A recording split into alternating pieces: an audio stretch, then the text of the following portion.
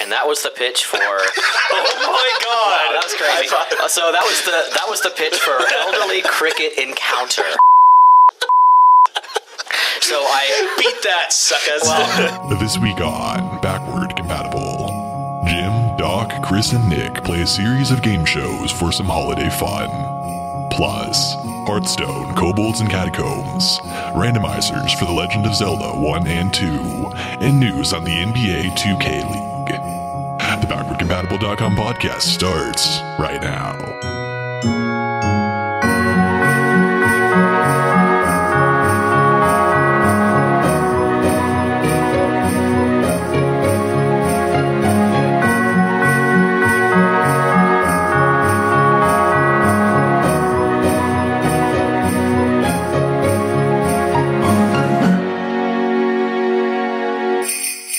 Hello, Backward Compatible listeners, and welcome to episode number 118 of the Backward-Compatible.com podcast. Games and new media with a splash of academia. As always, I'm Chris, and I'm joined today by Jim. Ho, ho, ho. And we're joined by Doc. Hi, everybody. And we're joined by Nick. Ho, ho, ho. And we got the whole family together once again for this holiday special edition of the Backward-Compatible.com podcast. Keeping up our sort of holiday tradition, we like to sort of keep things loose and easygoing. And so we decided that instead of doing a meaty topic this week, we're going to be doing a series of game shows. Several of them Jim's prepared for us. One of them Doc has prepared for us. Wow, that makes me feel inadequate. You said several. It's really just three from me. Yeah. Three cuts is several. Yeah, several's three. And how many did you prepare, Chris? A trio. I started on one, but I'm going to have to save it, unfortunately, for our year in review. So look forward to the super secret game show that'll be coming next episode. Excellent. Then I don't win, but I'm not the loser. There you I go. definitely didn't even try. So Nick's the loser. yeah. Happy holidays, everyone. But first, we have some opening segments for you, including the button mosh.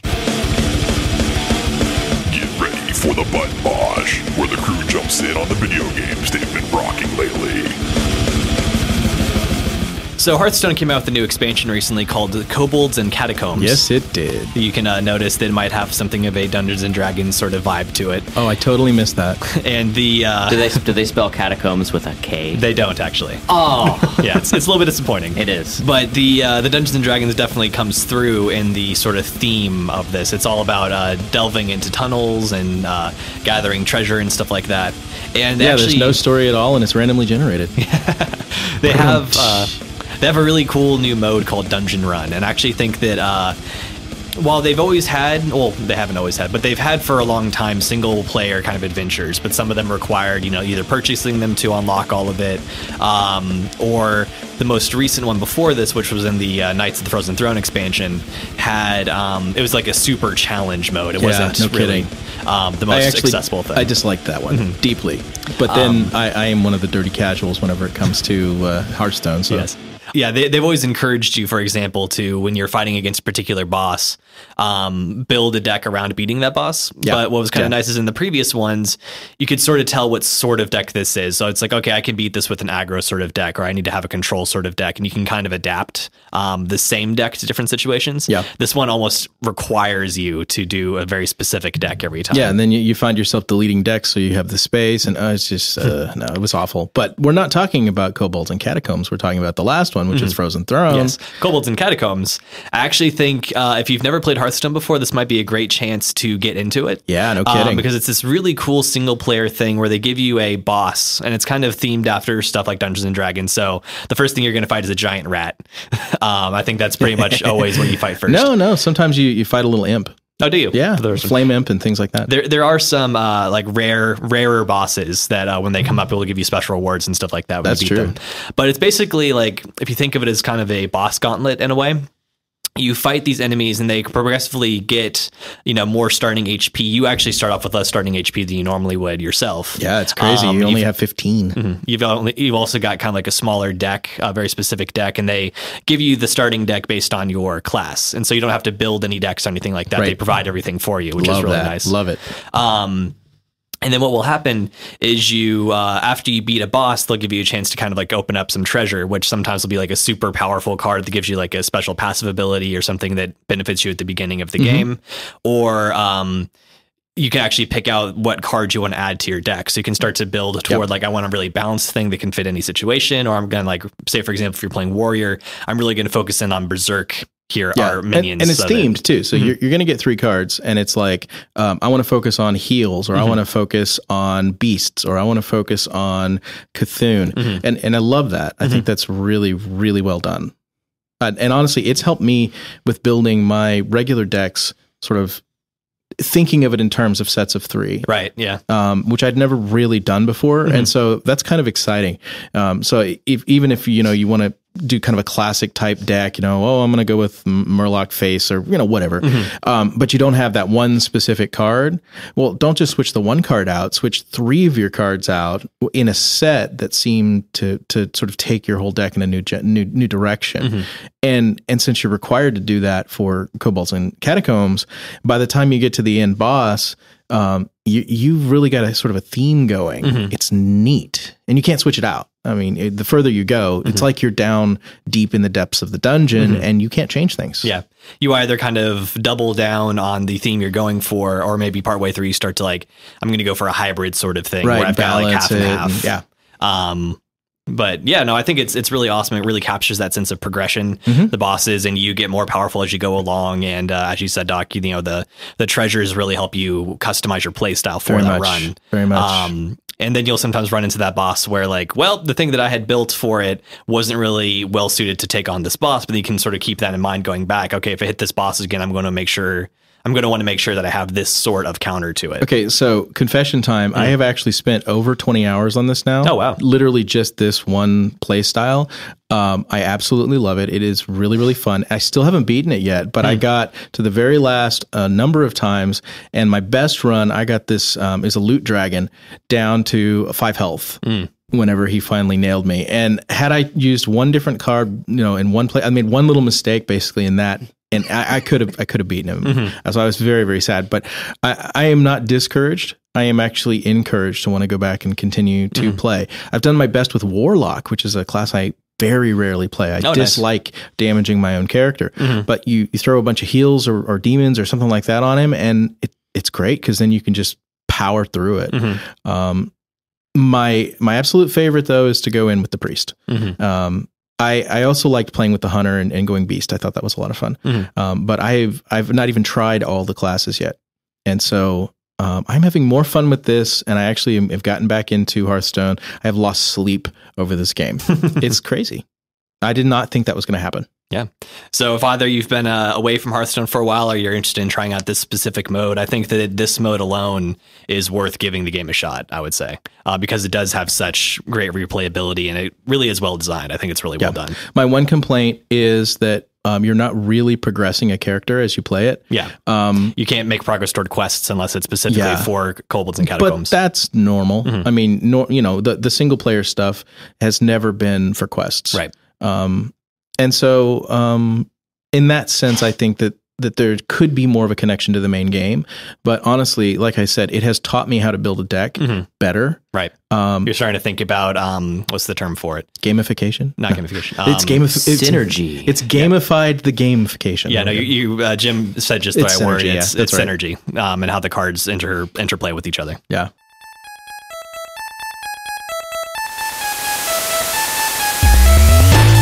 Let's all go on a nostalgia trip to see what we can learn from games of the past. So I've been taking a trip down memory lane this week. Been looking forward to playing some more Legend of Zelda and Zelda 2 as well.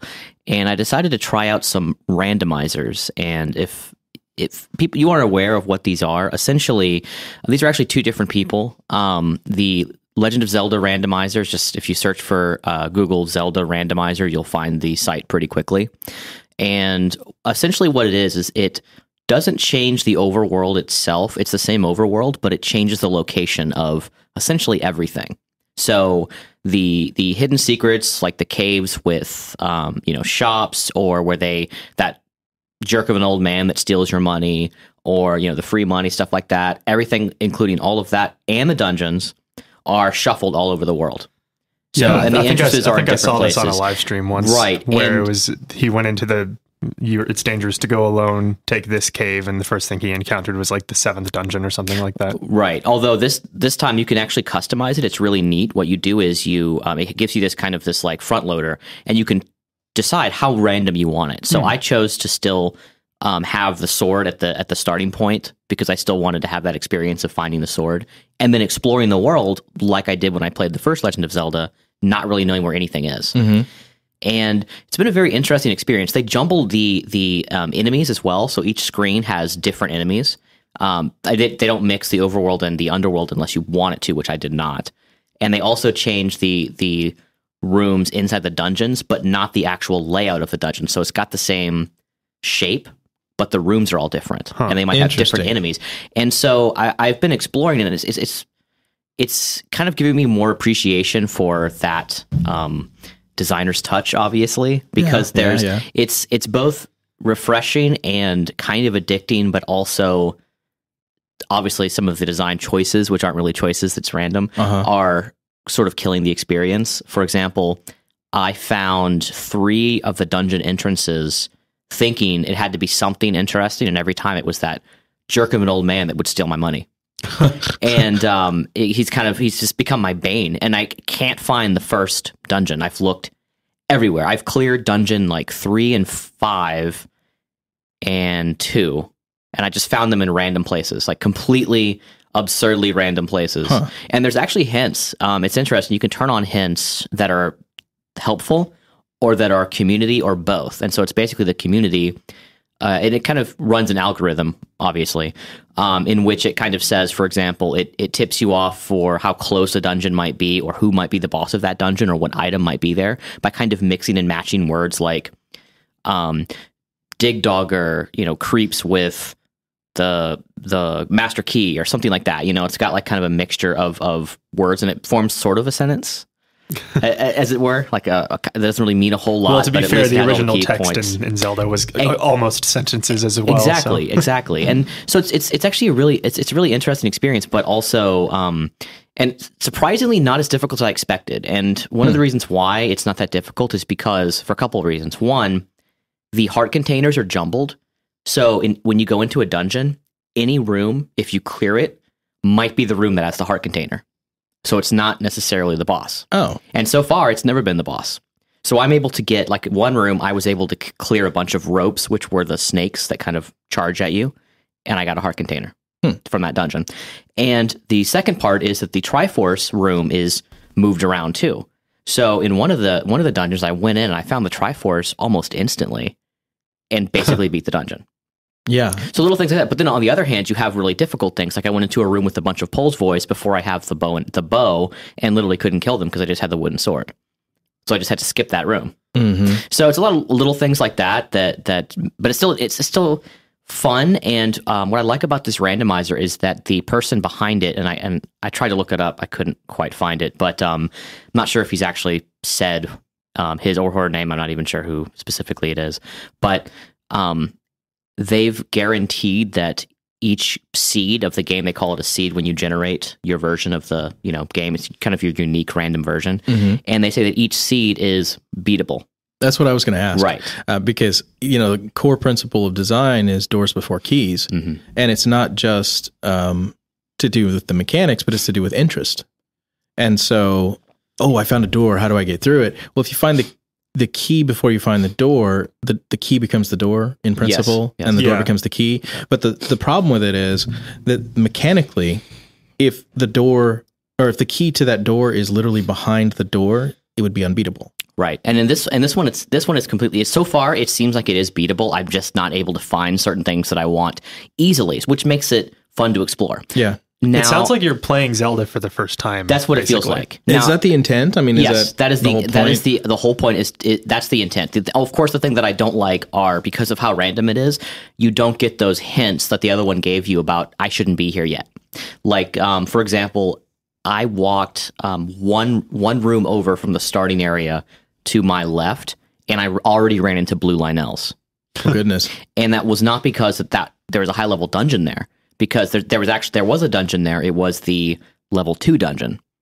So they could have maybe had some sort of a connection between the boss out front of the dungeon and around the dungeon with what dungeon level it was. Yeah. Like they did in the original. But these are minor complaints, and it's something that I think is fun, at least for the novelty of it, even if it might be obviously not as fun of an experience as the original. The other one I wanted to talk about too was the Zelda 2 randomizer, which is not made by the same person, and it's actually become quite frustrating. And I love Zelda 2, and I actually really enjoyed playing the game just because I like the controls of the game, the way that you move as Link, and the way that you have to fight enemies, the combat, and all that. Honestly, like one of my favorite Zelda games. Yeah, I absolutely love it. But the problem with this randomizer is that it is not beatable, straight up. I mean, it's not. And I've actually explored quite a bit. And what happens is they actually randomize the tiles on the overworld map. Oh, goodness. So the problem, and of course, there's still an algorithm that goes into it. But the problem is I've gotten into a situation where I can't get to whichever town has the jump spell because it's not on the continent that I'm on. You know, there's 2 continents in Zelda 2. Yeah. I can't, and even though I have the raft, and even though I have the water walking boots, there isn't any space that I can actually walk over to get to the other continent. I can't get the jump. And then when I go, like, I've only been able to beat one dungeon because in one of them, if you don't have the jump spell, you literally can't jump high enough to get to the right part inside that dungeon to get to the boss. And in another one, I couldn't beat the Iron Knuckle because in order to beat Iron Knuckle, you have to have the down thrust ability, which is in a town that I can't get to. Right. So there's little things like that. Like I've actually been able to make progress in the game, and I'm leveling up, and I'm felt like I had a lot of accomplishment. And then I started realizing as I was going around the continent that I was on, it was way too small. So, like for example, I got the hammer that allows you to destroy the big boulder. And when I destroyed it and then I walked past it, the path dead ended into a mountain, and that was it. It wasn't actually blocking anything useful. Or that there's a really, really long bridge where you have to go through this really difficult segment of battle. I'm sure you know what I'm talking about, Nick. If you've played, anyone that's played the game knows this. It's really frustrating. They have those bubbles that like float up and hurt you, and all these powerful enemies. Well, I finally got all the way through the bridge thinking, oh, I'm now in this great place now. No, it was this small area that didn't really have anything that I needed. That's hilarious. And so it kind of killed the experience a little bit. It's almost funny though, because it is actually the degree of randomness I think the randomizer idea works better for Zelda 1 because it's a less linear game. Right. Zelda 2, like you can't really do the dungeons in whatever order you want. You have to go in a specific order. Mm-hmm. And they designed them that way. I mean, you have to do, like, you can't get to some of the dungeons because of not having certain items, particularly the ones of the other continent, but also there's certain spells that you have to get past certain areas in dungeons. Yeah, so not only do you have to do the dungeons in a certain order, but you also have to go to villages and do things in a certain order. It's more like the later Zelda games, except they just direct you less. Mm-hmm. So I think what would work better for that is basically just having some sort of way to randomize a quest, or like if you can randomize the overworld and also make it so that you can have a new type of quest that you don't need to go to town A, then town B, then town C. Mm-hmm. Maybe the town that was originally town A is town E now. Right. You know what I mean? And I think the difficulty here is that unlike the original Zelda, in order to make things move around in the overworld, you actually do have to move the tiles around. Yeah. Whereas you don't have to do that in the original Zelda because they were all secrets. Like you burn a bush, or you bomb something, or you see like an entrance to what looks like it could be a dungeon. Well, okay, this time it's not a dungeon. All right, so that works. But in this one, you're on this overworld map, and you see what looks like a temple. And when you step into it, it is a temple. It has to be, right? That's how the game functions. Or like you see like a forest, it's a forest. So you kind of have to jumble it up, but when you do that, you introduce all this weirdness. Like, you've blocked off a path with a little boulder, or the big boulder, but it doesn't actually take you anywhere interesting. So I'm going to actually try again and see if try a couple other seeds and see if there's a way to kind of salvage this experience for Zelda 2. But I might just go back to playing actually made ROM hacks, because at least then someone's gone in and taken the time to sort of put their own touch on it. I think it works better, like you're saying, Nick. I think the original Legend of Zelda did a better job with this concept, or is able to do a better job in terms of randomizing, just because of how the game is. Yeah, this kind of speaks to some of the challenges of procedural generation in general. It really does, And we've talked about this before, so we won't dive into it right now, but it seems like, Zelda 1 is taking better to it.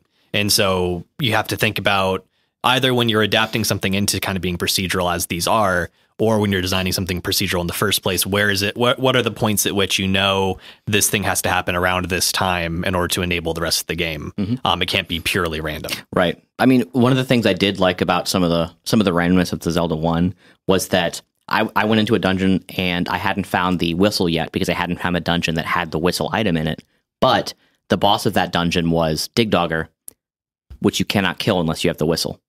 So little things like that are kind of interesting, because then it makes you go out and search the world in a different place for the item that you can come back and then win, which is kind of, like a Doors and Keys concept, which would work pretty well, except for the fact that I was able to get the heart container off of some random room. So I never actually have to go back into that dungeon to kill Dig Dogger, unless I want to. The Zelda 1 randomizer, it doesn't change the order of the tiles in the overworld, does it? It just changes what doors go to what rooms? Yes. Okay. And it also changes it doesn't change the shape of the dungeons either, but it changes what's in the dungeons. Yeah. So like what might be in that particular space, but it uses the same palette colors unless you tell it not to. Oh, interesting. So you can customize it quite a bit. That's what I like about both of them. They both have a customizer that you can run. So it's worth experimenting if you like going back and playing old games. They have actually done the same thing with Link to the Past, the third one on Super Nintendo. And the person who did the Zelda randomizer also did Metroid. And there's also a Super Metroid one as well. So these are out there. This is something in the community, like Nick was saying. There are actually Twitch streams. In fact, both the Zelda and Zelda 2, they've actually had tournaments where people have to go through and like see how far they can get or win within a certain length of time. With the same yes, they all seed? use the same seed. Yeah. And it's like over in Switzerland, I believe they had like an actual tournament for this. That's really so cool. It's kind of interesting, and it's definitely something that's kind of catching on as an interesting kind of novelty. But it's definitely worth trying if you're into classic games. It's been long enough since I've played Zelda 1 that I might give it a shot. Yeah. I can tell you right now, I would hate it, but it's not for the reasons that you're thinking probably. It comes down to this. One of the 10 commandments, if you will, Hall's 10 commandments of video game design is it's never us versus them, right? Meaning the developer. And in this case, I would argue, because there's not a curator of the experience, that partnership that we all engage with, that moment where you're like, oh, I see what you guys did there. That's really clever. And I've outsmarted your trick or your trap or your whatever. Stealing that from me as a player would make the game literally unfun and unplayable for me. Even if it was beatable, the algorithm was beatable, it would steal my fun so hard that I would not be able to play it. Yeah, when it comes to exploration games, it definitely has to be like a crafted experience, a crafted world. Yep, that's exactly what I'm saying. And I think what happens when you do a Zelda randomizer like this is it becomes a different game. It's no longer an explanation game. It's more like a challenge game for experienced Zelda players. Oh, well said. And I completely agree, and that is what it is. And I actually kind of agree with your assessment too, Doc, that it does really get frustrating, especially if you're thinking of it as, oh, this is another Zelda game, which is what I started thinking of it when I first started playing. And I wasn't having a good time. So it really is more like what Nick is talking about, where it's a challenge for experienced Zelda players. And I can see the fun in that, but it's not for me. I think one thing that the randomization can actually do really interestingly, though, is come up with situations that kind of subvert expectations unintentionally because it's random. But I always go back to this example. I'm totally drawing a blank on all the names here, but in Demon Souls, there's a boss that when you get to it, it just lies down and dies. And that's all that happens. It just dies. I think it has some dialogue and then it dies and that's it. And little things like that make exploration games really interesting to me because it's stuff that you wouldn't expect. It's like little moments, little stories that stick out in your mind. Well, and obviously that example is a scripted event, so it makes the case that you're making very, very well. That is a scripted event, but I think what's interesting about the randomizer thing is, Jim's whole experience with going through the rigmarole of breaking the boulder and then finding nothing on the other side bad game design, yeah, but funny. You know, a memorable moment. Well, I would argue no game design. Actually. Yeah. And I would say that the Boulder one was kind of funny, but going through that long bridge segment, which is really torturous, Oh, yeah. and then at the very end of it finding nothing, that wasn't funny. I turned the game off at that point. Yeah, that was bet. when I quit. It's been 30 years since I played that game, and I remember that segment. It when you get across it, you have to go there, and you actually get a payoff. Yeah. There's a reason. You know, there's a reason to go there. Here, no reason. That's hilarious. The bridge, It's just random. It just randomly plays the bridge. the bridge and the Thunderbird were my two least favorite parts of that game. And of course, this brings into mind a discussion we could have about the sort of randomness of life and the world and existence versus games which are a very designed experience. So like you go through something challenging and there's a payoff. That's not always the case in real life. So it's very artful in that sense, but that doesn't make it a good game to them. Everyone's had that experience. You're on a road trip, you see something that looks interesting, you know, oh, and in 40 miles there's, you know, the world's best so-and-so, and you're like, cool, I'm gonna just take this detour and just check it out. It's only 40 miles. And then you get there and it's like the worst experience ever. You just wasted all this time. Or, you know, you go through like 4 years of college and then can't find a job and have student loan debt and no, that would never happen. That's too fanciful for us. Well, the funny thing is that in art, whenever there's a lesson like that, if you work hard and get nothing, the payoff is always that lesson. yeah.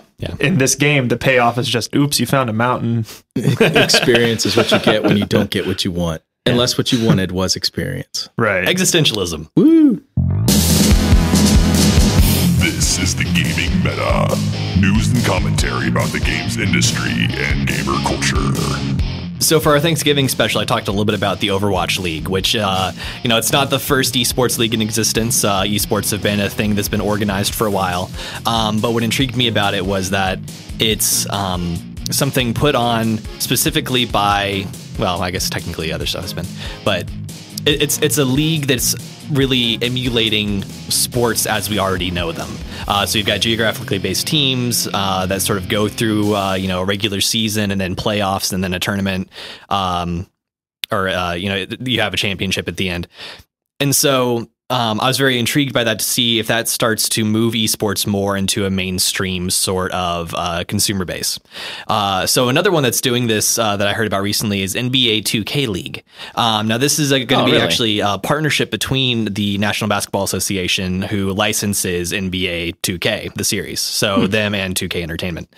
And I'm assuming they're playing the new game, 2K18. Yes. Yeah, each year they're going to be playing the newest upcoming version or something like that. I think so. The first season happening in 2018 is going to be 2K18, if I remember correctly. And what's neat about this is the way they're doing it. It's not just like you've got, you know, a player or two who's controlling the whole squad of 5. You've actually got a squad of 5 players, each controlling their own custom avatar character. Yeah, and that's how you play also on like the playground in NBA 2K, because I've played some of that space as well, and it's definitely an interesting experience and different from what you would expect in a lot of the other game. I think I think it might have been 2K16 that introduced the Pro-Am mode, which was basically that same idea, but sort of taken up to a more competitive level. Right. And they've been doing it since then. Yeah. And so from what I understand, this is more or less kind of like just the next take on the Pro-Am mode. But what's really interesting about it is because it's actually, the league is going to be run both by the NBA and 2K collaboratively. Each of the teams is going to be associated with a different NBA team. That team is actually going to own the esports team.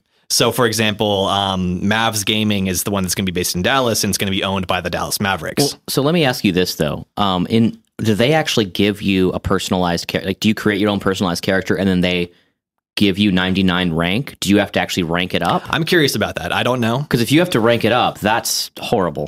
That's a horrible No, experience. there's just microtransactions, and that'll allow you to do it. Well, there are in the actual game, correct. So that's why I'm and I'm sure they would probably do that. I would assume that basically what we're going to see, and again, I don't know how exactly this is going to work, but it is your sort of like my avatar characters. And so my assumption is that for you to be able to be drafted for these teams, there's actually going to be a draft where people are going to get picked and signed to these different teams in the league. Okay, so they're not choosing who's in the league. It's not like these are players that we assume that we know are top players. We've picked them to be on our team, and therefore we're going to outfit you with. In a real sports team, we're going to give you a jersey. We're going to give you a place that you can train, stuff like that. We're going to give you uniforms and all that, equipment. This is you bring all your own stuff, essentially. So you're bringing your you're my player. You're leveling it up yourself. Is that correct? That's what it sounds like, do you think? Quite possibly. And again, I don't know the details. It's also possible that the team will pay, or they'll sort of like hand wave, like, yeah, we're going to assume that everyone's going to have maxed out stats or something like that. That's what I would do. It sounds like a much more level playing field. It's just, that's why I was asking, because there's a difference between somebody that, and it takes a long time, somebody that's like an 88 or even like a 90, that difference there's a difference there, but then there's between that and like a 99. That's a pretty big, that's like a noticeable difference, but not a huge difference. But the time that it takes to go from 90 to 99 is like absurd. Like it's extremely long. And people have commented too, saying that this is going to be like these players who get signed to these teams, this is going to be their full-time job. So they're going to be spending like as much time as a regular basketball team might, practicing together and training and playing the game. And so I think that, we're probably going to see people at maxed out stats, whether it is because they just give it to them or because they work their way up because they have the time to. But of course, when you pick your position for your player at the beginning of my career, they are like, they sort of change it. So like, if you're a 3-point specialist, you're going to be really good at shooting, but maybe not the greatest at ball handling, that sort of thing. Actually, and yeah, that was the other thing I was going to ask you about. So in addition to, because I've played a lot of NBA 2K18, and in addition to having to level up your character, you also have to unlock badges in order to get extra like kind of quirks or techniques for your character. That also takes a lot of time. So are they also going to expect all of these people to unlock all of these badges? Because you say that they roll over to the new game every season. Well, guess what? New game comes out, they're all starting at the beginning again with no badges. So you can say, oh, well, they're pros, they're doing this full time. Well, that's great. It's still going to take them several weeks to get everything. Sure. Not just to 99, but also all the badges. So why not just give them, and that way give them what they need to perform? Yeah. Just like how a real sports team, you when you pick someone for your team, you don't sign somebody that is, basically a Bush League player, and then you expect them to get better while they're on your team. No, you sign someone who's already good, and then they take it from there. Yeah. And so I'm curious to see how they handle it, but my guess is going to be that, yes, we're just going to we're going to assume that your character's maxed out. You have everything that you can, and then it's just going to be about how you play. And of course, it's like you said, it's different for positions too. So it's not like you're going to have every stat max. Of course not. It's just you might be level 99, like it would. That would be your overall rating, but you're not going to have every stat's not going to be max because you can't do that. Different positions, like the center versus the point guard, are going to have different stats that they excel at. Size and weight play a big role in 2K. Sure, yeah. Like you can't have a really nimble 7-foot, like 250-pound center being your point guard or something like that. I mean, you could, but it wouldn't go very well. Probably. The thing that might cause problems, though, is that because this is a video game, there might be some degree of min-maxing in how people level. There might just be one optimal build that has the perfect balance of everything. Well, actually, people wouldn't do that. Yeah, and actually that's already happened. People have actually found the different, like the best builds for each position. And they've also kind of looked at, okay, if you want to play this type of player, then you need to do this position with these specialties, because like Chris was alluding to before, you pick specialties as well. Like you're like a 3-point specialist and I forget all of them now. A scoring guard, stuff like that. Like they have all these little like and you choose and you get to pick two. Like one's kind of your major one and then one's like your minor one. Isn't that kind of how it is? Something like that. Not in the one that I played. The one I played, I basically just picked like what's my configuration. Right, but there was two, wasn't there? I thought there was two things that you pick, and then the combination of them gives you like a unique name based on the position, right? I haven't played for a few years. Okay. So the point is that there's an optimal build. Right. Yes. Yeah. Exactly. Yes. No, I was talking about 2K18 because I have it and I've played it. So. Speaking of optimal builds too, I think that in the same way that I'm more familiar. I'm not super familiar, but I'm more familiar with say Overwatch competitive than I am 2K competitive. So I can't speak to it quite as well as I could Overwatch. But the developers keep an eye on the pro scene and also factoring in that like not everyone's professional, but they'll balance characters over time when they find out that like, oh, there's a dominant strategy here. We're going to adjust things to level the playing field. While that sounds interesting, there's a big problem there versus something like say Overwatch, because when they start adjusting so that it's not, one sort of character doesn't dominate, people can change. They can go, okay, I want to try this out now. I want to try this new strategy. Well, the meta shifts. Yeah. Yes, but you can't do that in NBA 2K because it's going to it will take you so long to get to level 99 and to get all your badges. You can't just go at the end of that, oh, well, now this character that I spent all this time building up sucks. I got to start it. I have to create a new one. You can do that, but it's going to take you an absurd amount of time. So it's kind of a different dynamic there. Yeah.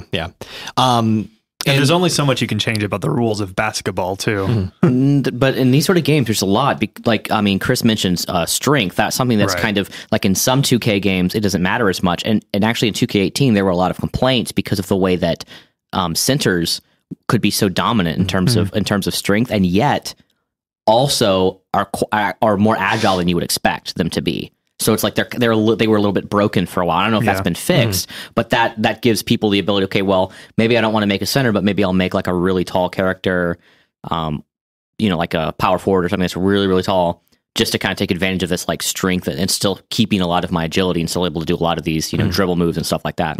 And so a lot of times in this sort of case where it's a simulation game, a lot of the tweaks you make to the game are to bring it closer and closer to reality. Sure, but we're talking about a tournament here, though. So this is different. So this is not, we're moving away from the simulation space, and instead we're in a competitive space. And in that space, the goal is, for it to be competitive, but also fair for everyone playing, right? Yeah.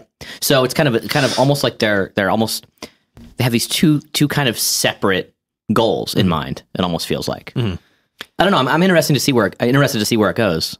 I think what they should do is just have a bunch of esports guys go out and play real basketball, and then a bunch of NBA guys go and play like CS:GO or something. Oh wow! Well, what's kind of funny too, though, is that they were in some of the early videos where they're sort of talking about the league. They were talking to some people who are high level NBA 2K players who said they learned how to play real basketball by playing 2K.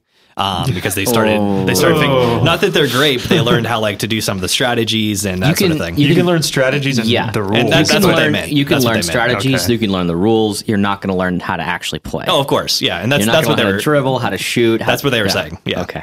Good. Yeah. Good, Chris. Good.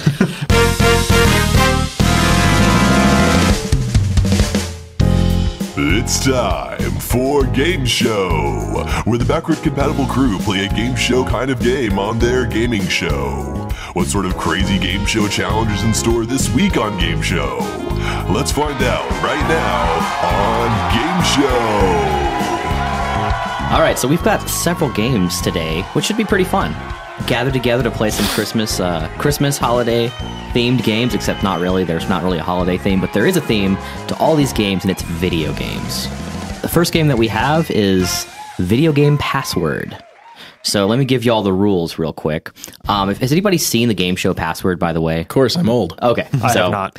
I'm familiar with the idea, but right. We'll need a refresher. So essentially what we're going to do, and we do need a host for this, and so normally there'd be a 2-on-2 team situation. So instead what we're going to do is basically have one person deliver the clue to say Chris, you're delivering the clue, right? So I'm going to give you the password. Doc and Nick wouldn't know the password. They have to guess the password, but they can't just throw answers out. So first, you would say that we're doing Doc first and then Nick. You would give a single word clue. It has to only be one word, and you can't repeat whatever the password is. So you would give the clue, and Doc would be able to give one guess. That's it, just one guess. Okay. And then you only have 5 seconds to give it. You can't just you just throw a guess out. If you get it around the first try, you get 10 points. Yay! If you get it wrong, now Nick gets to try, but he doesn't have to guess right away. You give him another clue. Same deal, same rules. One word. He's 5 seconds. But of course, Nick heard whatever Doc guessed. So are we trying to guess video games here? Yes. Okay. They're all going to be video game related. Okay. I should say. Basically, for every guess that you get wrong, the amount of points that you can get is reduced by 1. So if it keeps going back and forth, eventually it gets down to 0. And if there's 10 guesses, so like if you get it wrong, then it's Nick's turn. If he gets it right, he only gets 9 points. And it keeps going back and forth until there's no chance it's down to 0. And so then it's just over. That round is over. Excellent. Does that make sense? Okay. We're going to start out with what I think might be an easy one, but we'll see. The password is Sonic 3 and Knuckles. So let's go. So Doc. Hedgehog. Sonic the Hedgehog. So that's incorrect. So now do you give a different clue to Nick? Rings. Sonic Adventure. No, incorrect. 2. Sonic Forces. Incorrect. Friend. Tails. Incorrect. Buddies. Original character. I'm trying to Do not steal. Incorrect. Remember that all the clues apply. So, no. Nick? 4. Sonic Heroes. Incorrect. What are we down to? 4. 4 more guesses. Okay. Fast. Sonic Mania. Incorrect. I might get buzzed on this one. 3rd. Sonic 3 and Knuckles. I'll go ahead and count it. Okay. I think it's fair. I may not have, but we were down to the wire. Down to the wire. Yeah. All right, so you get 3 points. Both All of you get 3 right. points. So see, I tried the 2 and the 4, hoping you'd get the 3 in between. That just let us off. Apparently, it's This time you can start asking your questions to, I guess, Doc this time, since last time Chris went first. Okay. The password is Cuphead. So begin when ready. 50s. LA Noir. Incorrect. It was the 40s anyway. Cartoon. Cuphead. Yes. Yes. Oh, That's that right. was 30s. That's 30s. Oh, was it? Yeah. Okay, so apparently I don't know anything about Cuphead. The password is Guacamole. Luchador. Guacamole. Yep. Good. Yes. Nice Wow. work. Nice work. I was going to go with Strong Bad. Very nice. Okay. I was going to go with Strong Bad, but I figured Jim wouldn't have picked that one. Yeah, that's a good one. I knew the game immediately. It just took me a second to remember the name. What's it called? What's it called? Doc, I believe it's your turn. Mm-hmm. Okay. The password is Super Mario 64. Yoshi. Super Mario World. Incorrect. Bit. I got nothing.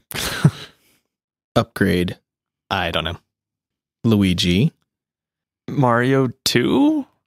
Incorrect. 3D. Super Paper Mario. Incorrect.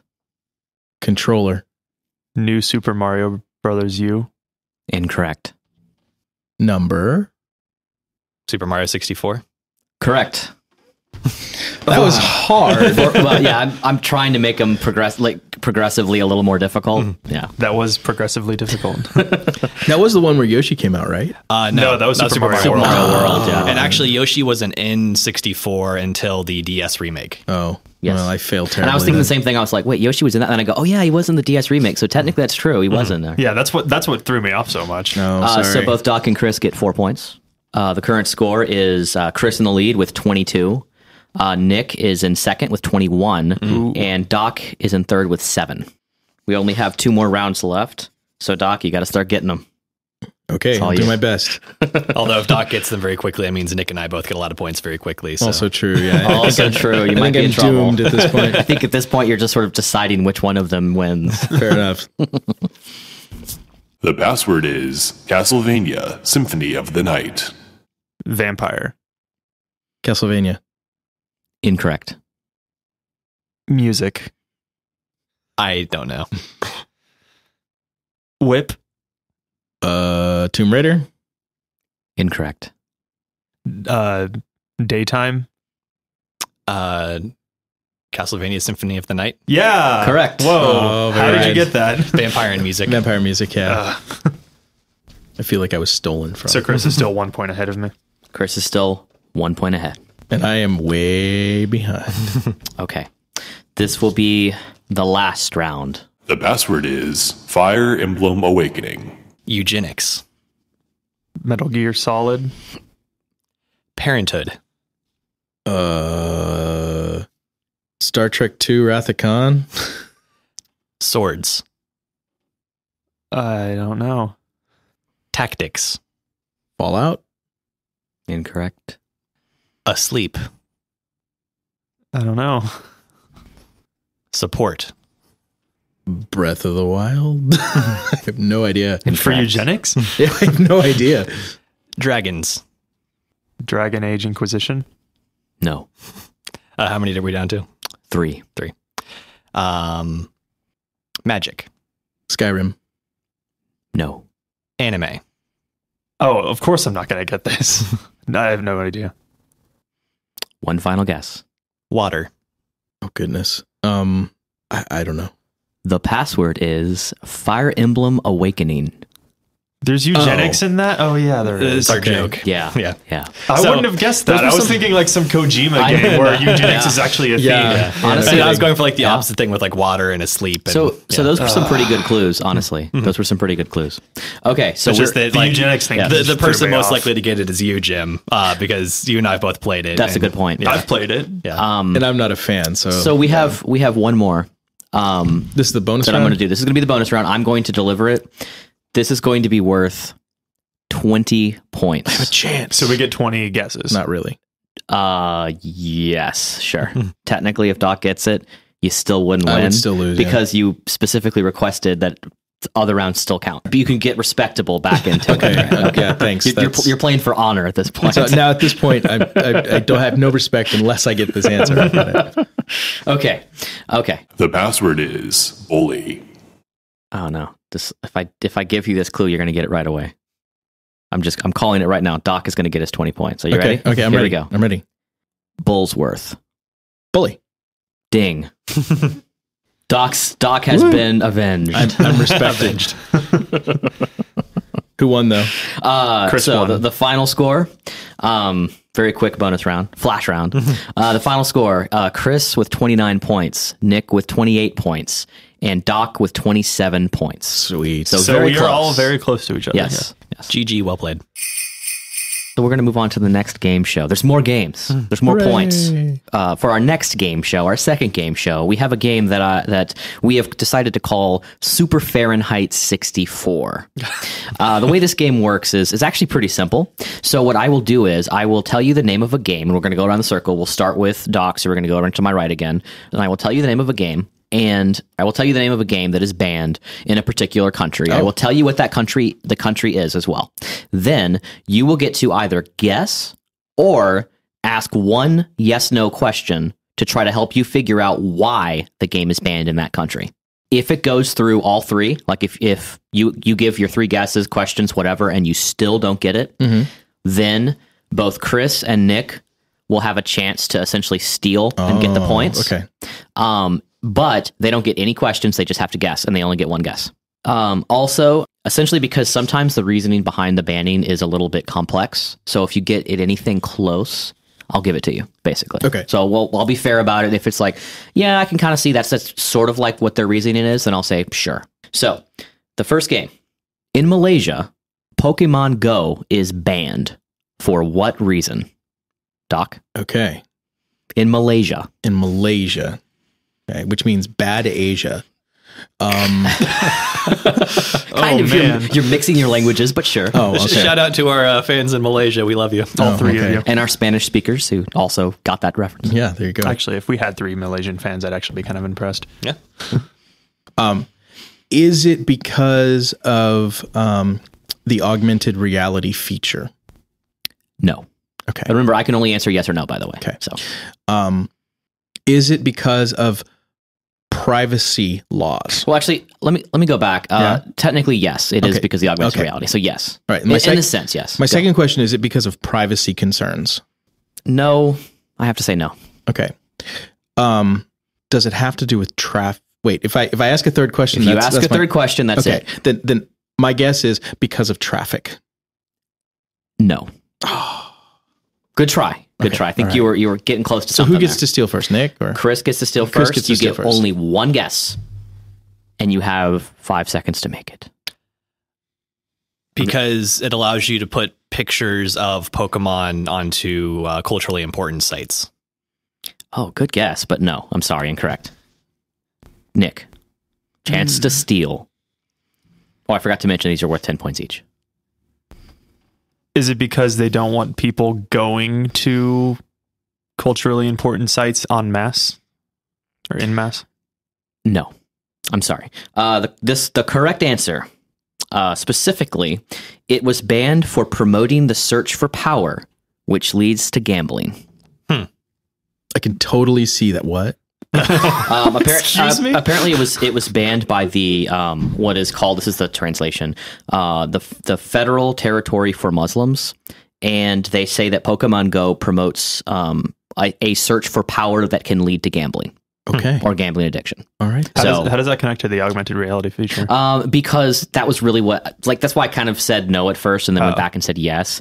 But I think that it does because that's the whole crux of the game. And so I think that what they're saying is that because you're going around and you're like trying to collect them all in the real world, you're like trying to amass power or something. Obviously, these people haven't really played the game, but that's where I assume their mindset is. It's banned. Right. Okay, so no points for that one. Chris. Fallout 3. I should also mention, as I go through these, I'm playing fast and loose with the banned concept. Some of these games are games that were banned, but may not be banned anymore, possibly because of either censorship of certain content or because they got an edited version or they got a different version, something like that, right? So I just want to make that very clear. So like there's a different version in the UK rather than in the US, something like that? Sometimes that happens. So I want to be clear, like if I say this game, because it's more fun that way, I like to pick the reasons that are, but sometimes... blood is turned to flower petals. Yeah, I got you. Yes. There are only so many banned games. Right. So right. And a lot of times games, when companies hear that they're banned, they will intentionally go back and go, no, we want to be in your region. So they'll release like a version specifically for that country, so that doesn't have whatever content was considered objectionable, right? So just want to make that clear for anyone listening. It's like, that's not true, it's not banned anymore. Okay, so that's why. So don't send me any hate mail for that reason. I've got plenty other reasons you can send me hate mail. You can find something on Jim. To the Jim Bag segment, of course. Hashtag Jim Bag. Hashtag Jim Bag. Okay, Chris, Fallout 3 is banned in Japan for what reason? Atomic bombs. Is that your guess, or are you asking a question? That is a guess. Okay. If that's your guess, I have to say no. Okay. I can't give that to you. Does it have to do with the, no pun intended, fallout of nuclear war? Actually, no. So you have one more. This one has to be a guess. Or you can ask a question to help your competitors. Help your fellow man. Because you can be the one to set off a nuclear bomb. Or are you asking a question? No, that's a guess. So say it again. You can be the one to set off an atomic bomb. Yeah, I will give you that one. Yes. That's why I couldn't give you the first one, because you were being specific with a guess. If you would ask that as a question, like, does it have to do with nukes? I would have said yes. Gotcha. Okay, so the specific answer, very specific, is specifically because the quest called The Power of the Atom that allows you to blow up Megaton, like nuke Megaton. They actually banned the game in Japan for that reason. They later released a version of Fallout 3 in which they not only edited that quest so you could not nuke Megaton, but they also removed the nuke launcher. Like you have like a weapon, the Fat Man bomb like launcher. They removed that weapon entirely from the game and made it shoot out Nuka-Cola. That's really hilarious. They should actually mod that into the American version, because I I bet it's there. I bet someone has. That would not surprise me at all. Okay, so Chris, you got it. The way we'll do this for the points, because I think it's more fun that way. We'll do a 10-point thing if you get it right on the first try. If it takes you all, we'll just do the subtracting 1. So because you got it on the third try, it'll be 8. If it goes to the other people, it'll be the same thing. It'll be like 7 and 6, whoever goes first. So you get 8 points. Cool. So Nick, this will be yours. Okay. Another Fallout game. Fallout New Vegas. Fallout New Vegas is banned in the United Arab Emirates for this reason. Arab? United Arab Emirates. Arab, I think it's the pronunciation. God, Jim. Okay. I stand by my pronunciation. I've heard it both ways. Send your hate mail to Hashtag Jim Bag. Oh my God. Okay, so go ahead. You have 3 guesses or 3 questions or a combination of both. So Fallout New Vegas was banned in the UAE. Yes. For what reason? Does it have something to do with nudity or sexuality? No, it does not. Surprising. Does it have something to do with the depiction of Middle Eastern people or Muslims or anything like that? No, it does not. So this one has to be my guess. Or you could ask a question. It's up to you. Is it because of the gore that you see in the VATS system when you blow up somebody's head or something? Nope. All right, well, I'm done. Doc, your chance to steal. Okay, I'm going to take a guess that it has something to do with the Centurions, and that it was because of the power structure depicted by the Centurions. No. Chris, final guess. Gambling. You got it. Oh, Nice well work. done. Nice I didn't work. even think of that. How long did you know that answer? From the beginning. You knew right from the start Yeah. you would have gotten it? Because it was Vegas and because Well, it was because you gambling. also got the hint from the Malaysian one, where it was something that led to gambling. So this just straight up had gambling. So True. that was probably it. It does make sense. Good call. Good Yeah. call. Okay, so that would be 7 points. 6 points. 6 points, yeah. 6 points. So, Doc, it is your turn. Okay. So, recent game just came out. Wolfenstein 2, The New Colossus, is banned in Germany. Oh. For what reason? Well, it's easy. Nazis. The depiction of Nazis. Yeah, correct. Yeah. You got it. That's easy. Well, maybe not. Some people don't know about that. And what they do is they actually typically they'll ban the new Wolfenstein games, and then they'll have a special German version that they will make so that they can still release it. Where they go in and they edit out Nazi symbols. They'll Yeah. change characters. Yeah, the they'll do stuff swastikas like become that. crosses and stuff. It's Yes. illegal to depict the swastika Correct. in Germany. That is so. correct. Which, by the way, is kind of strange that they do that because the game in no way is glorifying Nazis. In fact, the exact opposite. That's making fun of them. But I think there's a complicated social reasoning for that law in Germany to begin with, and I don't want to pretend to know what it is. yeah. well, I don't have to pretend because I just know everything. Send your hate mail to no, I'm just kidding. Let's not linger on the Nazi topic too long. I'm getting please. too much. I'm getting too much hate mail. I got 10 points. I'm happy. Yes, you got 10 points. Okay. I did kind of lob you a softball there, but Dude. okay, Chris. Call of Duty Black Ops is banned in Cuba. For what reason? Okay. I thought all games were banned in Cuba. So that's what I know. Actually, no. There's actually not that many games that are actually banned in Cuba. There's definitely some games that are banned in Cuba. Certainly a lot more than here, but But all consoles are banned in Cuba. See what I did there? No games, but you Yes. can't play any of yes, them. there you go. There was a mission that had to do with the Cuban Missile Crisis. It was a good guess, but no. That is a good guess. Does it have anything to do with the portrayal of communism? I'm gonna have to say no. I'm trying to think back to that game because I played it, but it was years ago. Yeah, it's the game from 2010, so it is a little old at this point, getting old. Wow, it is old, isn't it? Yeah. Don't end your perfect streak. Okay, I'm going to take a guess and say because there are segments where you can cause harm to civilians. No, incorrect. So I wasn't even sure if that was the case in Black Ops, so I was taking a guess. So right. Nick, you get a chance to steal. Is it because Cuba as a nation is depicted as evil or an enemy or an opponent or something? Or Cuban soldiers? I will take that as a question and say yes, but it is not the correct answer. Put it that way. But that was my guess. So Oh, then no. okay. If we're going to do that. Doc? All right. So I'm going to say it's because you can kill Cubans. Military. Oh, I still can't give that to you. I'm sorry. Okay. Specifically, there is actually a mission where you kill Fidel Castro. Really? Oh. Yes. Well, he's Cuban. I know. That's why I said Oh, I that's couldn't right. quite give it There to But you. was he's that not mission- a Cuban. He's not a Cuban. He's Yeah. Fidel Castro. And That's he's also he's Good the point. he's the dictator as well. So I it's- remember that mission now. Yeah, it's this very specific. I sorry, I had to get. If you said anything about Castro, I probably would have given it to you. I think the idea in that mission is you planted an explosive cigar. Yeah, that sounds right. that's It's been a while since I played it. I only played it when it first came out. Okay, so No points earned. yes. That's an interesting reason. Now this next one, I'm actually going to give you 2 games that are banned in this country for the same reason. Ooh.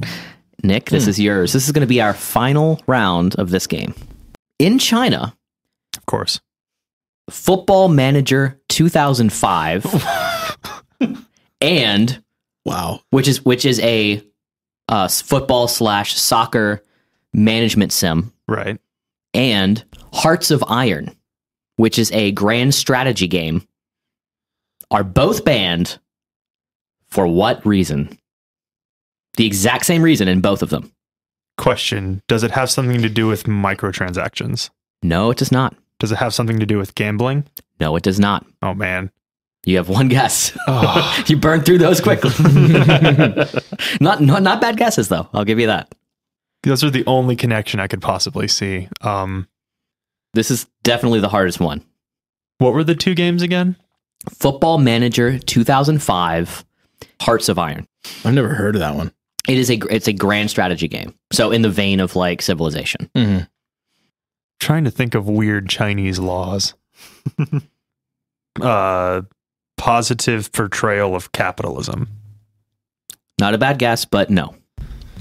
Doc. Because the Chinese team/faction was completely omitted from both of those games. Not a bad guess, but also incorrect. Chris? Acknowledging Hong Kong instead of Chinese Taipei. Wow. Oh God, I should have thought of that.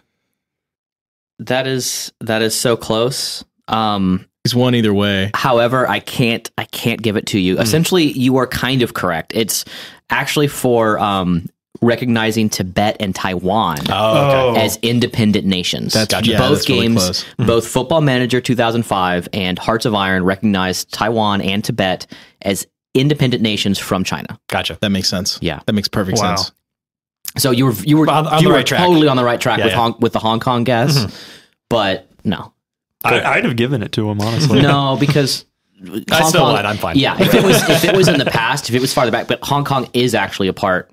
Like it's different. It is its own thing and part of China, and has been kind of like that for a while. So it's a different situation. Whereas, like specifically, Taiwan and Tibet have been actually fighting for independence. They're in a very different I forget, situation. Like Hong Kong's not actually. They're actually not fighting for like they're not trying to push to split or anything like that. I forget which country it was or which nation, but in the Olympics, actually, like I think Hong Kong has to be Chinese Taipei for like sort of political reasons. Yeah. So you're correct. That does sound right. Winner of game 2, Chris with 14 points. Doc, you came in second with 10 points. Nick, you came in third with 0 points. Yeah. It's my turn to host. It is now your turn to host. Okay, so this is called Can I Quote You on That? And so what I'm going to do is I'm going to give you from list25.com 25 memorable quotes in their opinion. In their opinion, yes. From video games. Let's just call them popular video games, okay? Okay. All right. So we're going to do this in a series of rounds, and I'm going to do it a little bit different each time. But we're going to start with Jim, and we're going to go around the table, and it's going to be 3 points, and then possibility to steal for 2, and then a possibility to steal for 1. So let's start with this first round. I'm going to read the quote. Okay. I'm going to tell you who said it and what game it's from, and I'm going to leave out a word. And so, so you have to finish the quote. Finish the quote. Okay? With just one word? With just one word. Okay. So, GLaDOS from Portal said this. There's no use crying over every blank. You just keep on trying until you run out of cake. Mistake? That is correct. So, Jim, you get 3 points. I wasn't sure if I could get that right, but the rhyme saved me. Yeah, there you go. They will not all rhyme. I will tell you that right now. All right. I have definitely played that game, though. Nick. Yes. The narrator from Fallout 3 says, war never blank. Oh man, this is. How do I get the changes? Yes, that is correct. They will get harder. Like right now. Sorry, Chris. I'm doing these in order. And Chris deserves a handicap. Yeah, Chris deserves a handicap. Chris is way too good at games. Yeah, totally not sorry. I'm going to mangle the name on some of these. This is Anjayal from Final Fantasy VII Crisis Core. Okay. I think it's Angeal or something. Angeal, yeah, that sounds You said good. these were going to be popular games. Well, you know. Shots fired. He's played it. He has actually. Yeah. I've actually played it too. But it's been a while. Yeah. You're more important than my blank, but just a little. That is hard. There's a lot of fun words you can stick in that sentence, though. Gun. Oh, that is incorrect. Oh. All right, Jim, you can steal. Could you read it one more time? You're more important than my blank, but just a little. Sword. That is correct. 2 points. It was down to between sword and gun for me. So, all right. So now we're actually back to you, Jim. Okay. And what I'm going to do is I'm going to read the quote in full, and then you can tell me either who said it or what game it is. Either one would get you the full points. The quote is this: "Only a jackass can change the world." Oh, wow. I actually don't know this one. But you got to admit, it's a memorable quote. Not really. I don't remember it. Could you repeat it one more time? I just want. Only a jackass can change the world. Bard's Tale. Incorrect. I'm just going to take a wild guess and say Duke Nukem. That is incorrect. But I like where you're going with it. I think I might know what it is. The now. character, not the game. I think I might know what it is now, but go ahead, Chris. GTA 5. No, that is incorrect. Can I guess before you do? Go ahead, but for no points. For no point. Is it Psychonauts? No, actually. I should have just guessed anyway. It's Auron from Final Fantasy X2 or 10-2 or whatever it is. Never played Yes, that the game that everybody's played. Yeah, there you go. Well, Some people also, have. these are supposed to be good games. Remember, you said they were good games. I said they were popular games. games. Yeah. Well, still, Every lie contains the truth, and every truth contains a lie. I recognize the quote, but I totally have no idea. Take a guess. Who said it and what game? Assassin's Creed? Good guess, but no. BioShock. Not correct. BioShock Infinite. No. So this was Shu from Sudoku 2. Oh, okay. Interesting. That's why it sounded familiar. I actually played that game not that long ago, There and you I go. couldn't remember it. All right, Chris. That was a good one. That's a tough one. Yeah, that was a tough one. Like I said, I'm just doing these in order. These are like the last 15 in Sure. the list. All right. You were almost a Jill sandwich. Resident Evil. That is correct. I know. I knew it right away too. Yeah, Barry Damn it. Burton said that in Resident Evil. Yep, there you go. Okay. All right. So then now for this round, you're going to have to tell me not just the game, but also who said it. I need both. Okay. Oh. All right. But Lob me a softball. Lob it in. I'm doing these. Lob it in. Interestingly enough, this is a bit of a softball, but like I said, I'm maybe. just doing these in order. Assuming I actually played it though. Yeah, so just blame list25.com. So if what do this I is- need here? I need the character that You said need it. the character that said it and the game. Okay. All right. Thank you, Mario. But our princess is in another castle. That was one of the Toad retainers because it said multiple times in Super Mario Brothers. Correct. That is correct. And it was see, Toad if I from Super Mario. technically, if you had just said Toad, it should have been incorrect because Toad is a character, and Toad doesn't say it. It's a different Toad retainer That's each time, true. each castle. That Which is is why I specified a Toad retainer, even though the list might say Toad. It's Man, not this true. list is awful. Does the list just say Toad? Let's just say See, Toad. that's not- Unless technically not Toad would correct. just like But- kind of beat you to the castle every To time. be fair, the image shows the multiple Toads. So the image is more self-aware Okay. than Good point. Yes. Yeah. Maybe he's just lumping toads in as one toad. They actually do say in the manual too. They do say Toad retainer or Mushroom Kingdom Mushroom retainer. That's interesting. Is that like their title? Yeah, like they're supposed to be a retainer to the throne or something like that. Constable Toad. Yeah, I don't think they call him a constable. Coordinator. I think they call him a constable in later games too. Oh, really? Like I think they do. Oh. that sounds familiar. I was making a joke. Yeah, that sounds familiar. I think they might. Anyway, Who said, and in what game, this is for you, Nick, requiescat in pace? Ezio from Assassin's Creed 2. That is correct. so far we've been owning this. Yeah, one. this surprisingly, it's interesting. Well, I did choose these particular three. I guess you're going down the list too, so they're becoming more like There's something right? to be said more, for that. more memorable. Yeah, I guess. Arguably. Okay. And I apologize for this one in advance, Chris. Coincidental handicap. I believe love is the only entity that doesn't change over time. Chris is always getting the handicap. Man. I have no idea if you've played this. No clue at all. Aerith from Final Fantasy VII. No. Okay. Could you repeat it one more time? Of course. I believe love is the only entity that doesn't change over time. Leisure Shoot Larry.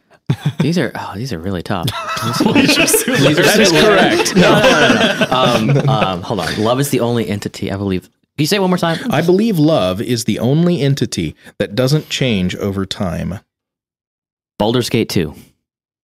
Not correct. Oh, and it would have been said by, I think her name was, well, doesn't matter now. But Correct. There's like an elf girl that, anyway. The elf girl I was from guessing. Baldur's I Gate forgot is her name. incorrect. Yeah. I think I might know what it is. Well, too late now. Or the game. I wouldn't know the character, but Nick? Just because it's kind of a cheesy line, I'm going to go with Maria from Sonic Adventure 2. I love it. That's fantastic. No.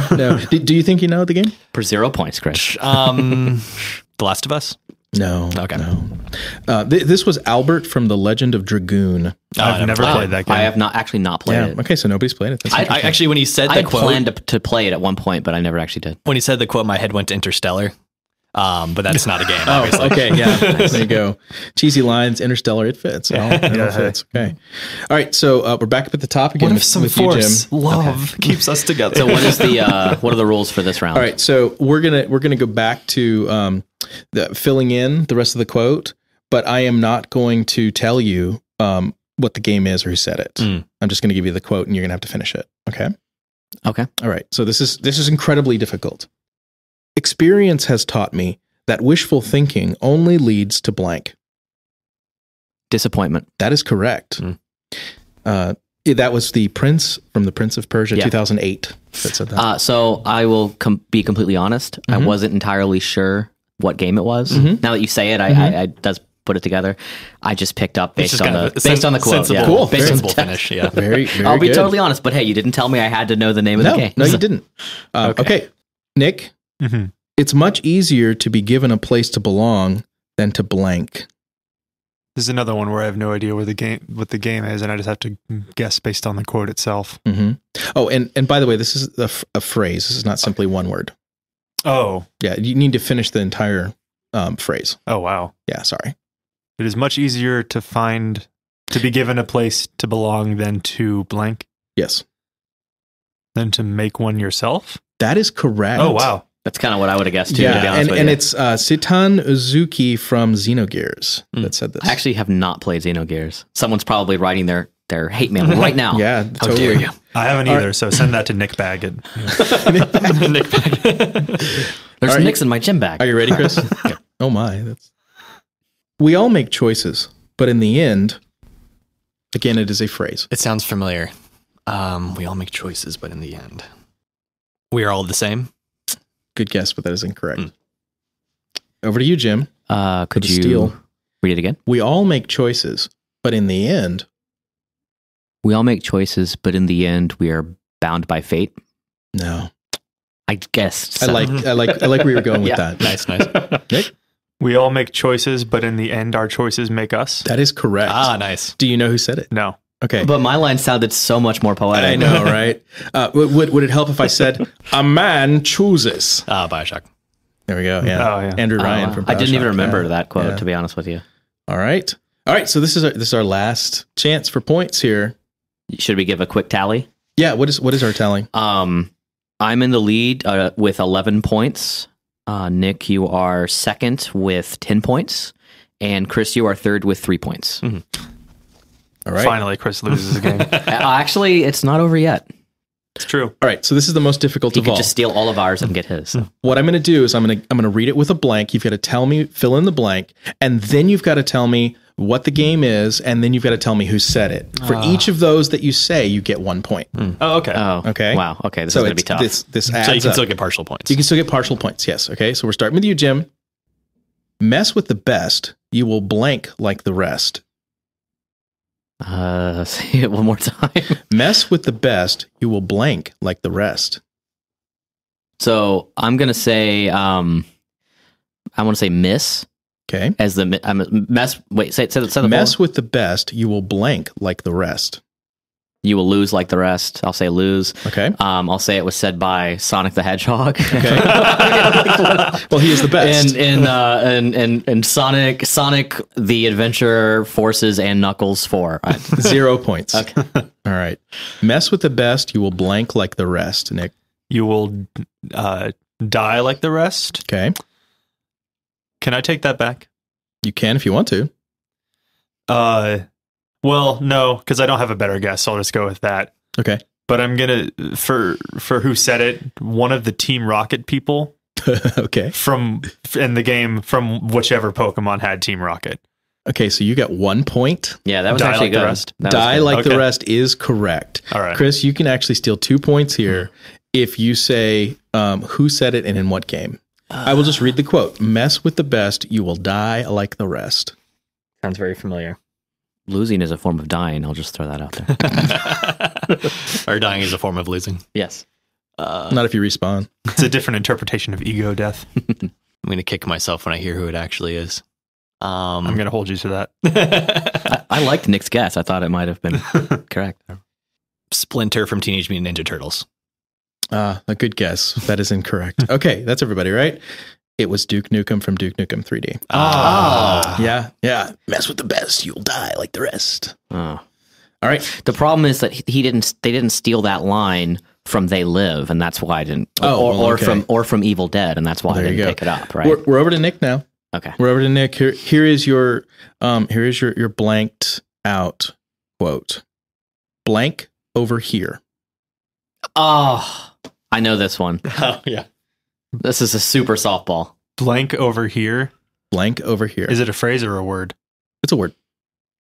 You know what? I probably know it, but there's so many things it could be.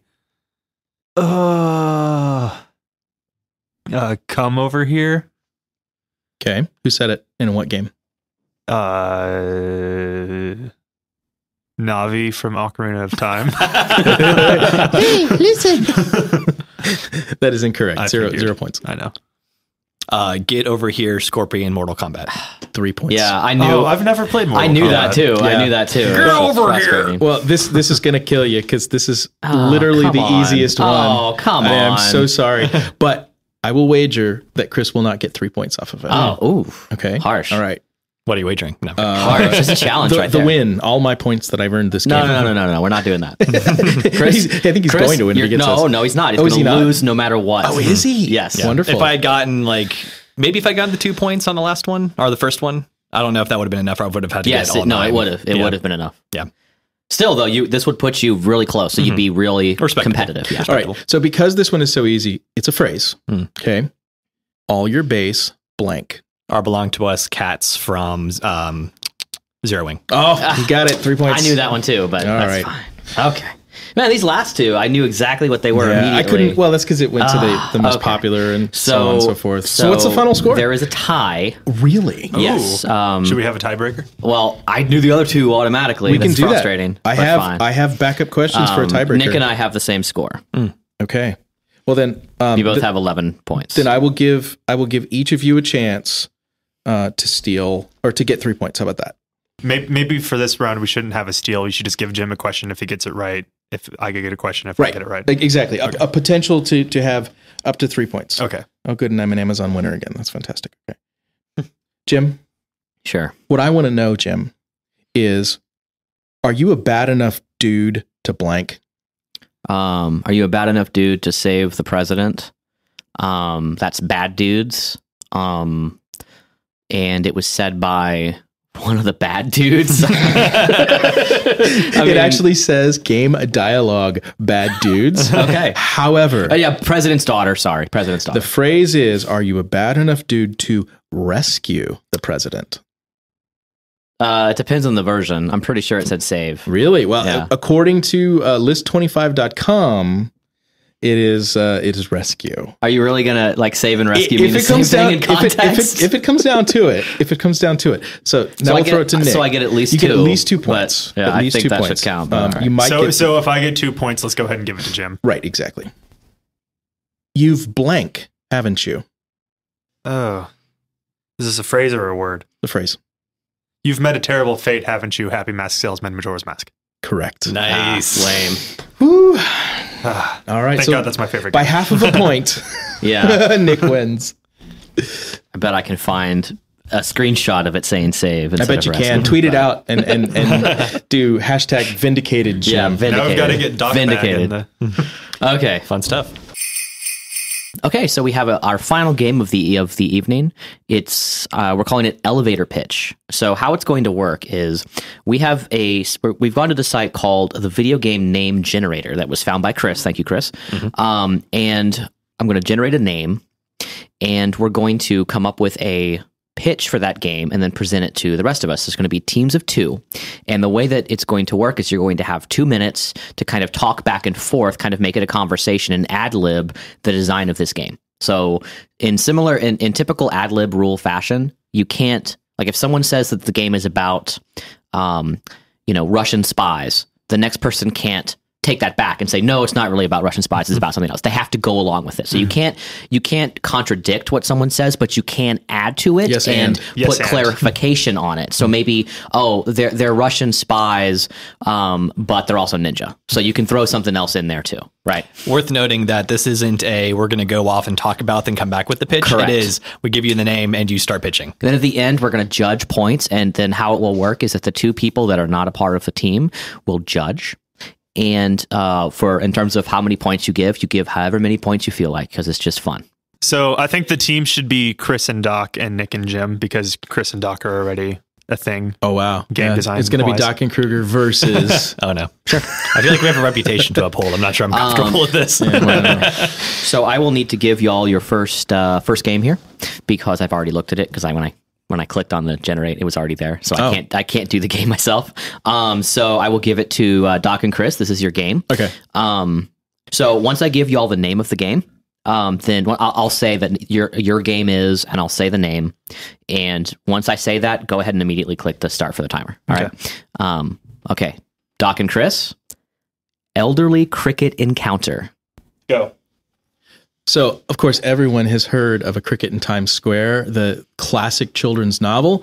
This is a story about that same cricket as an older cricket, no longer in Times Square. And so you were reflecting on... It's a little bit like that Sherlock Holmes movie, Mr. Holmes, that came out. It's that same cricket in its elder years. Right. And you're sort of exploring the parts of its past, maybe it regrets.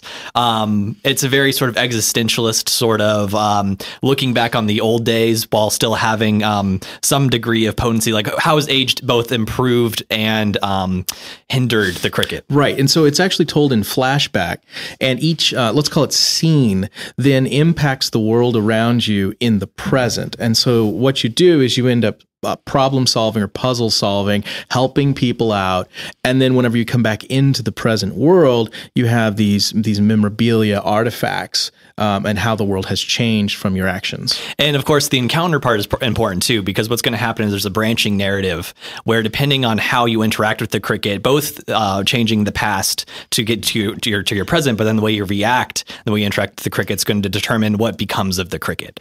Does the cricket sort of like revel in its elder years or in its later days, or is the cricket going to sort of fall into a sort of depression? Right. And so it's really important to understand that everything is emergent.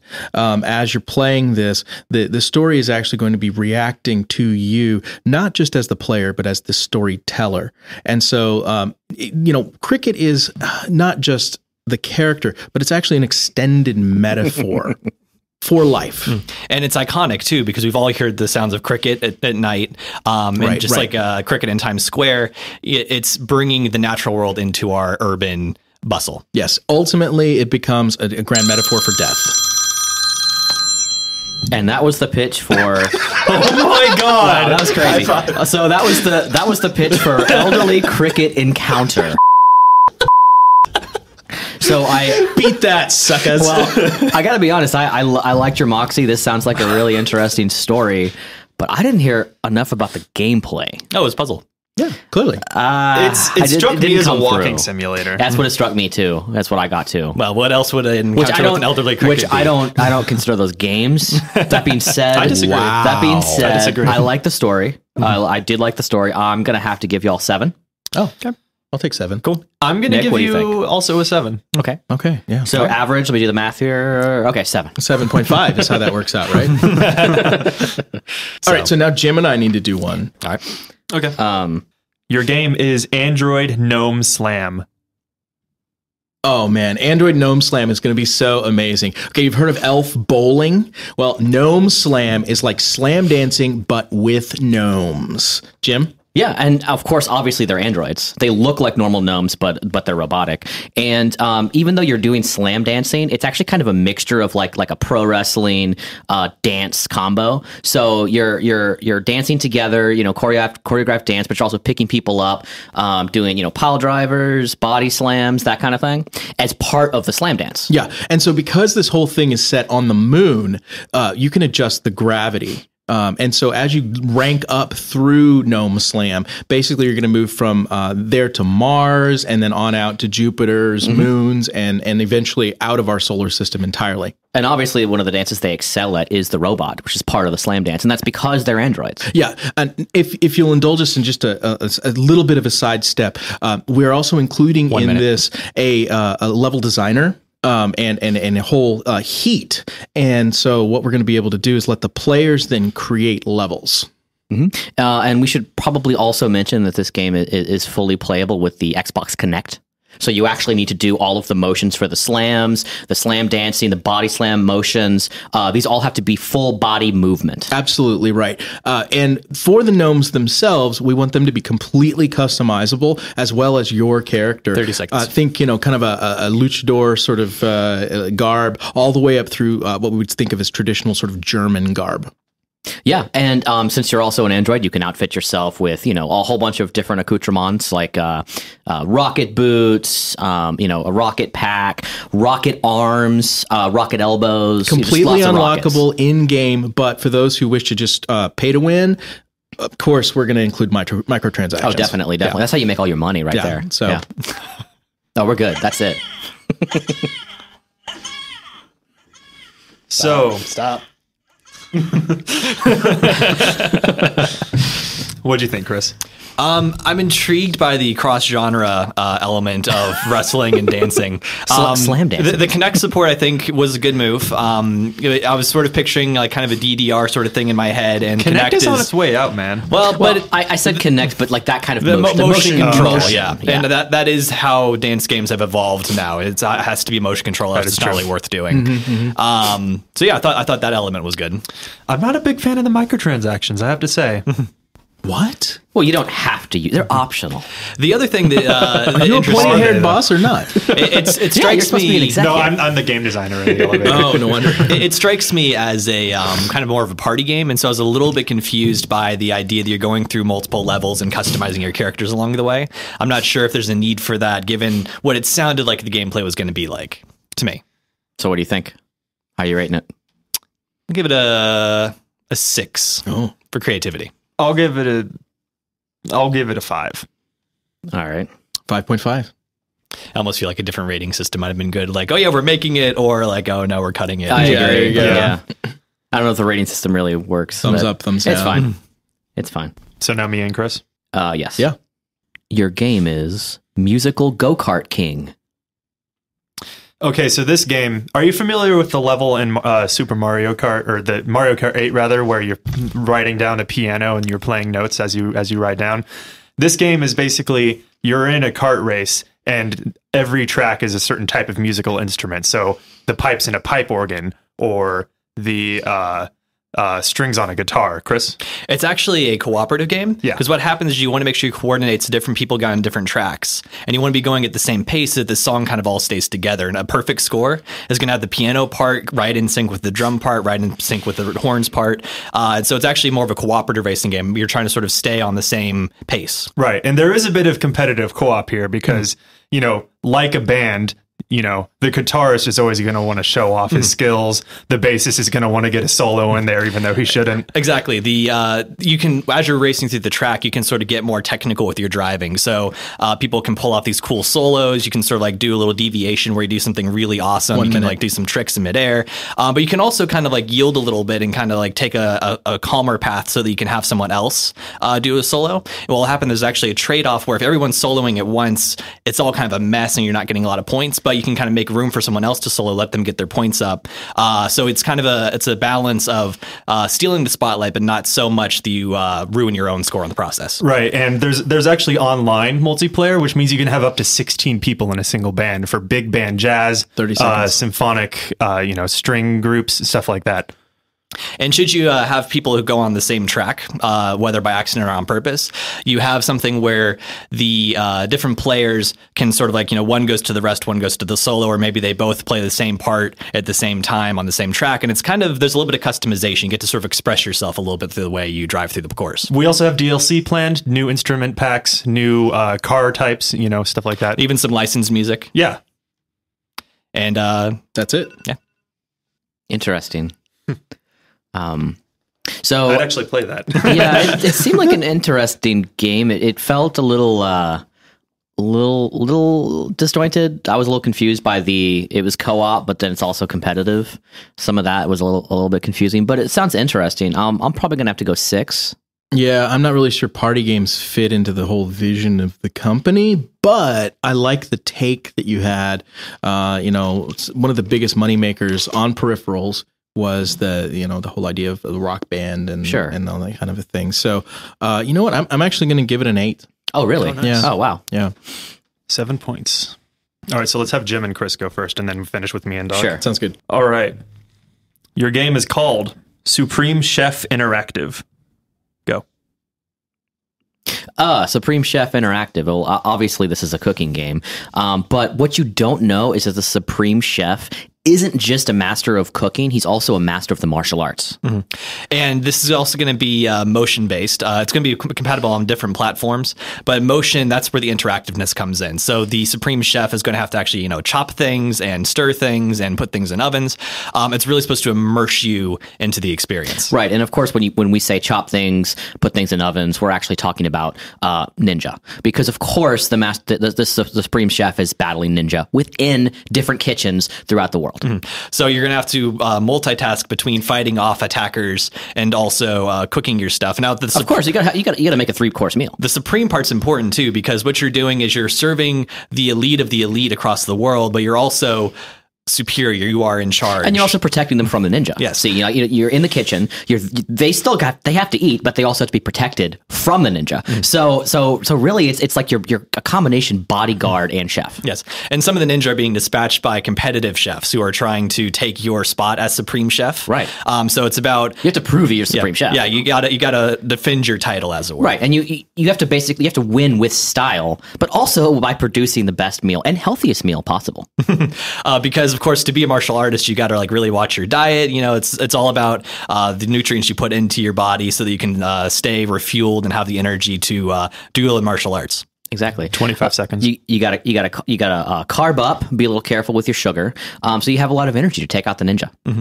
And of course, again, you're serving the elite of the elite in the world. You're serving them healthy foods so that they can stay in power. It's all about keeping the power base on your side. But there's also a little bit of a political game that happens too, or maybe you don't serve something quite as good to someone who you suspect of sending the ninja after you. That was our time. I saw the time on it. So I like the premise, but I'm not seeing much gameplay in your pitch here. I don't really know the action, like how you actually play the game. game. Interactive really seems like a generic term. It's an action cooking game. We said that. Yeah, but I mean, aren't fighting all, ninja and like cooking as you're fighting them off? Aren't all games interactive by their very nature? So it seems to me like I was just saying motion controls. I mean, we have an entire console that has motion controls. Pushing buttons, that's interactive.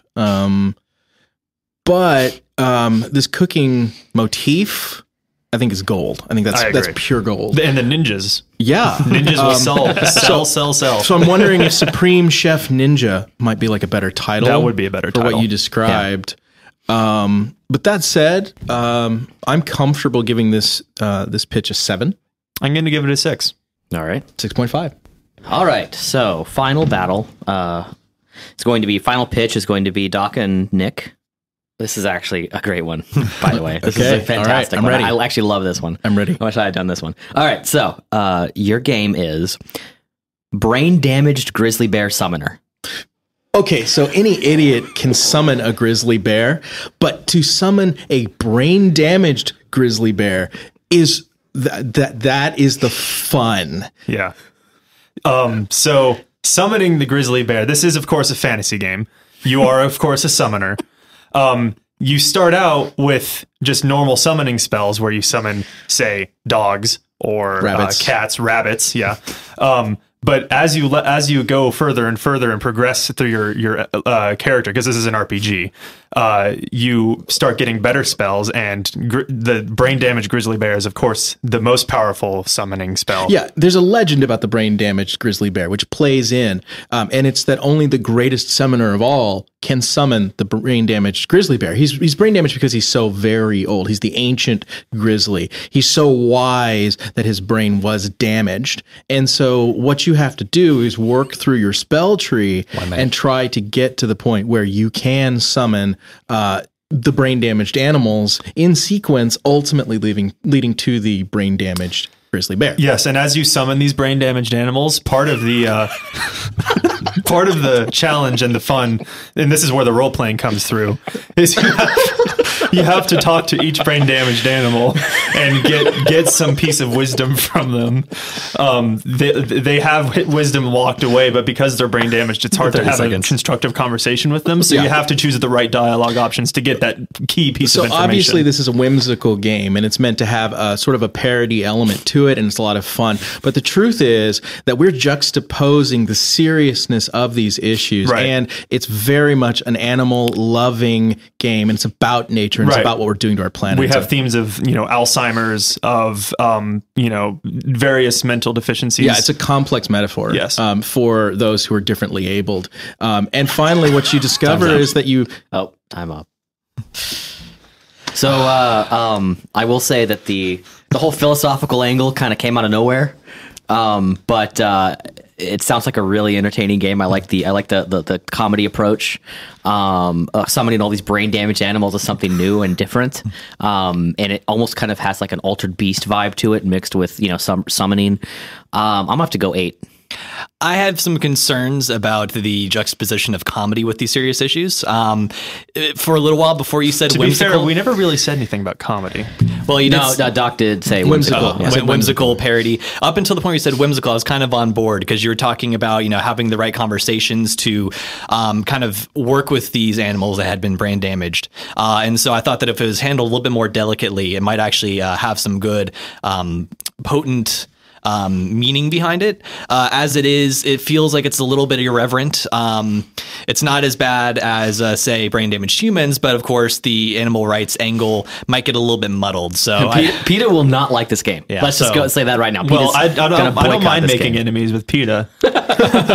So for me, I'm gonna have to give this one a 5. Oh man, dude. What is the total? 6.5. No, for everything. Well, which game is getting greenlit? Which game is getting made? It had the highest score, and so it's getting made. Well, 2 of them. How about we all collectively decide right now? Yeah, I think that's a good idea. Oh. Instead of looking at the points. Right. I didn't write down the names. Oh, yeah. We did not plan this one out well. I thought it was fun, though, but we didn't plan it out very well. We can come back with this and have a little bit more structure. Sure. Okay. I think we should at some point. Because I think what we started to develop, too, is like each of us had our own way of interpreting things. I know. And so I also was noticing like when you're pitching to so-and-so, make sure you say this. I also was noticing trends, too, where, for example, I tend to rate everything high. Chris tends to rate everything low. Tell us which game you think should be greenlit. Send us an email. Let us know who won. Yeah. And then we'll actually make it. No, we won't. No, we won't. No. Well, that was a lot of fun. Lots of different games that we played here for this holiday get-together. And we hope that those of you who are having holiday get-togethers of your own get to have some fun playing various games as well. If by some chance you're playing on your own, then have some fun playing some single-player games. Give these games a try and let us know how they went with your friend groups, though. Yeah, that'd be good. Yeah, let's try it out. Well, thank you everyone for joining us for episode 118 of the Backward-Compatible.com podcast, our holiday special. I'm Chris. I'm Nick. I'm Jim. I'm Doc. And we'll see you next time. We want you to write into the show because dialogue makes everyone better. If you want to comment on this episode, ask a question, share some info, voice an opinion, or request a topic, send an email to inbox@backward-compatible.com, and we may feature you on a future episode of the podcast. Thanks for listening. Until next time, stay compatible.